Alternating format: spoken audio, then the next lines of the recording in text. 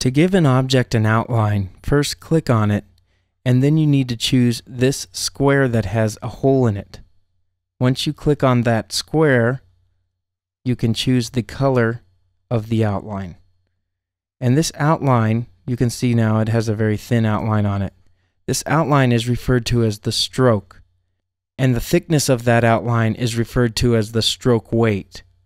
And we can adjust the thickness by clicking on the object and going to the Windows menu and choosing Stroke. Okay, this brings up the stroke menu, and the weight is here. You can choose the weight or the thickness of the stroke here. You can also use this drop-down menu to jump to higher numbers quickly or lower numbers quickly if you need to. And then you can also just plug the number in here if you want.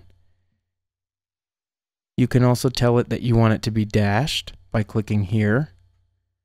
And you can tell the dashes how long they should be here. And you can also tell it if you want pointed edges or rounded edges here. Okay, and then something I'd like to mention is that depending on how your preferences are set up, the stroke may not scale with the object. So if I go and resize this,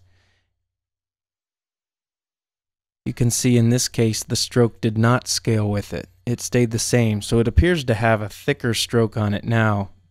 Like especially if I zoom in, you can really see what I'm talking about. It changed the way it looks altogether. Well, you may not want it to change the way it looks. So if you don't, go to Edit, choose Preferences, and then General, and then choose Scale Strokes and Effects. And this allows the stroke weight to scale along with the object. So now if I go to this object and I scale it down, you can see that the stroke scales with it. So now if I zoom in, it looks exactly the same as it did when it was larger.